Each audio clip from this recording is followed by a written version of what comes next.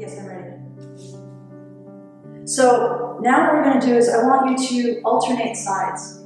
I want you to go ahead and engage actively engage all the diaphragms in the arms and legs. Use all the diaphragms in the central body.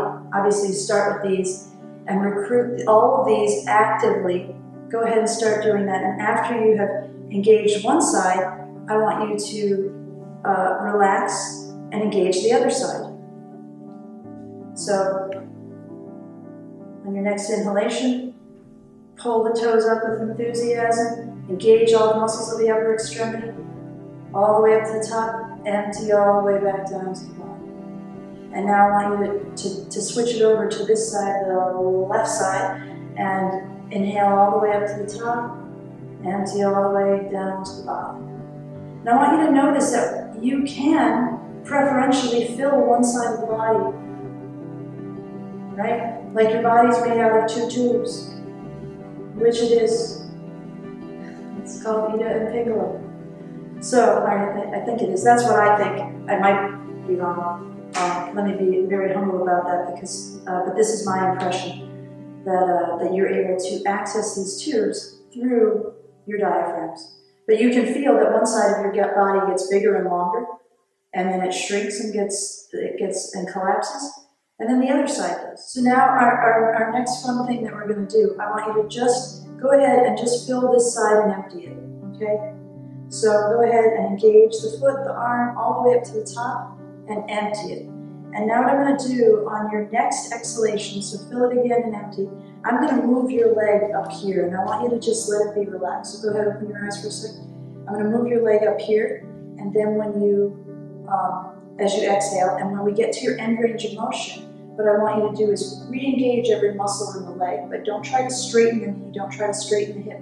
Just fill the leg up with breath by engaging all the muscles in this position, and I want you to see if you can use that to move your leg up higher. So go ahead and inhale, fill up here.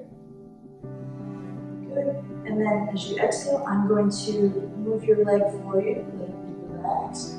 And then when we get up here, I want you to, when you're ready, inhale, lift the toes up, and see if you can loft the knee.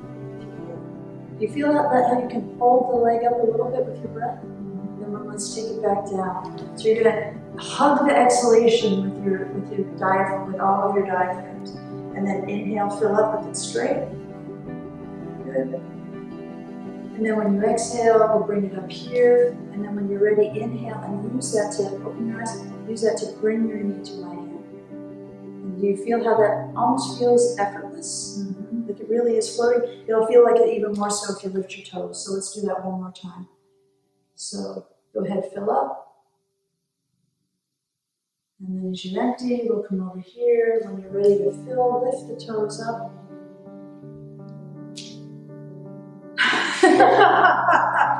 That's so fun, isn't it?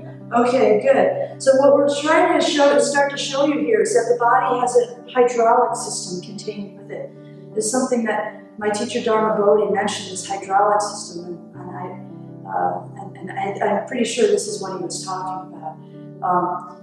Yeah, you like that, don't you? You like that. We can actually use this hydraulic system like a second musculoskeletal system to support us and generate power and motion with a level of integrity that goes way deeper than any type of core, what we think of as the core. This takes us into the